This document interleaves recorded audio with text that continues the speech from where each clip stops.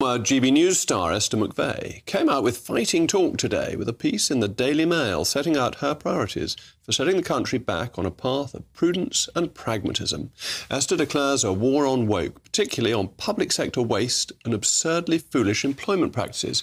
Taxpayer value for money is essential, and with so much taxpayer cash, that's your cash, ladies and gentlemen, being wasted on vacuous and self-righteous roles such as diversity officers, we need something to be done to stop this happening.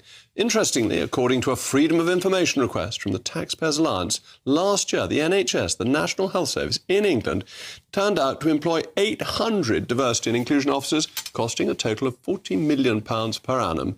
Many of these people are paid more than nurses, who I think most of you would think are a bit more useful.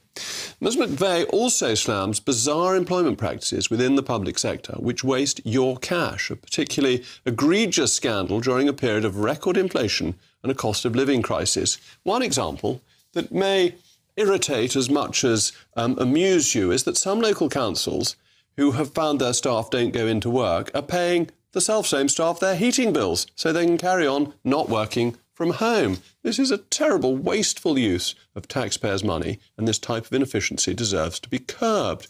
Public sector workers are public servants, and they need to be allowed to get on with their jobs, not spend all their time and energy in moralistic progressivism, which can, as we discovered with Aviva last week, do you remember that? Aviva don't like white men, so you can only get a job with them if the Grand Fromage, whose name I think is blank, thinks you should be allowed. So it ends up that diversity becomes discrimination in not just the public sector, but can in the private sector too. So the Minister for Common Sense was brought in to make sure that employees can spend their time doing the jobs for which they're paid, not worrying about whose tender sensitivities they may offend, nor complying with ever-emerging newspeak, nor filling a gender or race diversity quota.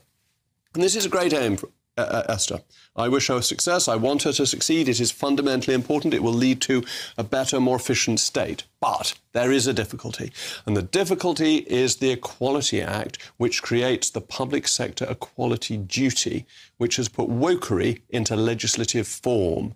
Before she can really win her battle, this bill will need to be repealed. And that way, taxpayer value